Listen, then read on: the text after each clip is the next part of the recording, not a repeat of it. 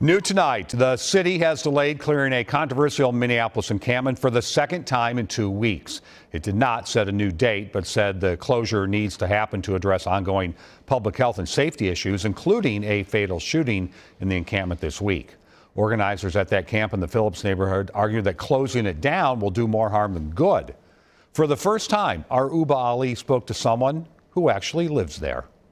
I mean, life's rough, you know. All Bentrell Housey is hoping for is a roof over his head. Yes, I'm working on towards being in a home. The 26-year-old has been moving from one homeless encampment to another for 2.5 years. He now calls Camp Nenekasi home. The only reason I didn't find housing before is because there was no established camp and there was no housing workers coming there. Organizer Kristen Crabtree says when camps get cleared, that can undo weeks of hard work.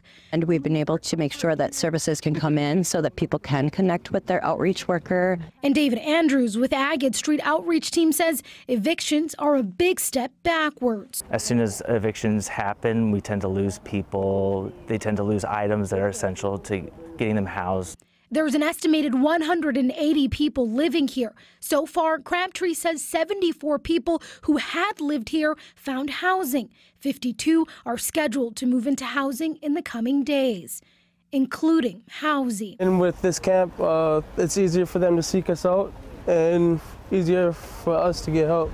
And despite the complaints from neighbors and nearly 90 recent police calls to the camp, things are going to be imperfect because people are people. Crabtree wants you to remember just that. These are people. My greatest hope is just a normal life. Uba Ali, WCCO News. As for the deadly shooting at that camp, investigators now say it was self-defense. It happened inside a tent here on Tuesday.